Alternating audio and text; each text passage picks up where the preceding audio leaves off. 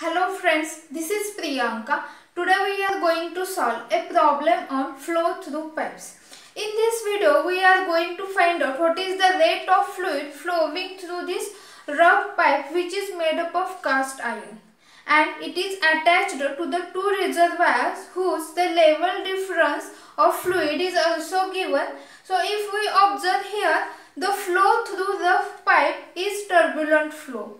Now in the question it is also given that how to calculate the friction factor.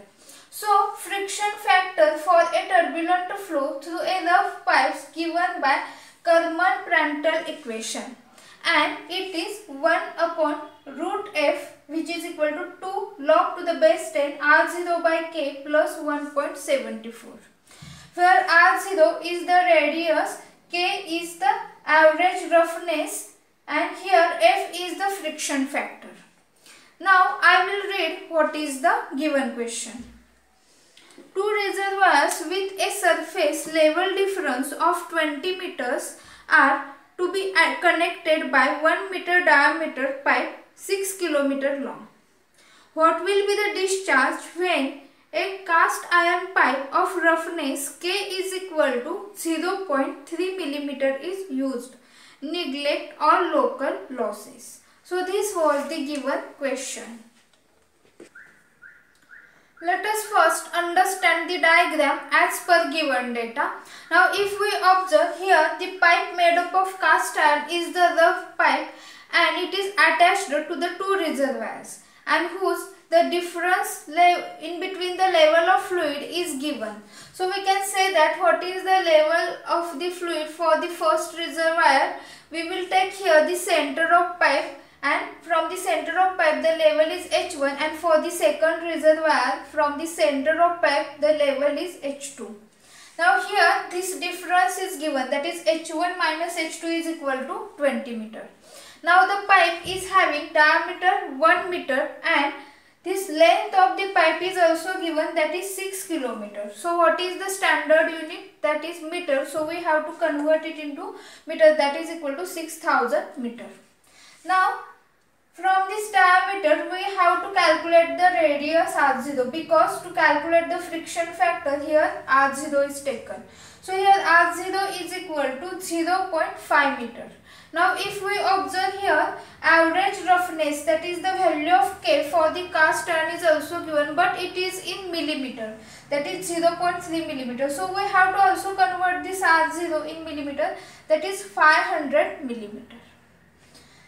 So when we put all the values in this formula, we have to calculate this friction factor F. So how to calculate? So with the help of the calculator, so I will write here 1 upon root f is equal to 2 into log to the base 10 r0 by k. So r0 by k is 500 divided by 0.3. So in calculator we have to take, that is 1666.6. Now we have to take log for this. So we have to press log to the answer, that is 3.22 multiplied by 2. So again we have to multiply here with 2, and we have to add here plus 1.74. So here answer is 8.1837. So we have to write here on the right hand side, the answer is 8.1837, that is the value of 1 by root f. But now we have to find out what is f, that is the friction factor. So again we will take this f towards the right hand side and this 8.1837 to the left hand side, and we will take the square on both sides. So f is equal to 1 by 8.1837 square, which is equal to 0.0149. So this is the value of f, and this is the friction factor. So I will write here, this is the friction factor. Now in this question it is mentioned that ignore all local losses, because here the length of pipe is so long, that's why there is the losses due to friction that is taking place. So if we observe here, losses due to friction is taking place, so we can say that head loss due to friction HF is equal to, so how to calculate here? So here friction factor is given. So we have formula FLV square by 2GD. So remember that here is only F. When there is the coefficient of friction, then we have to take the 4F.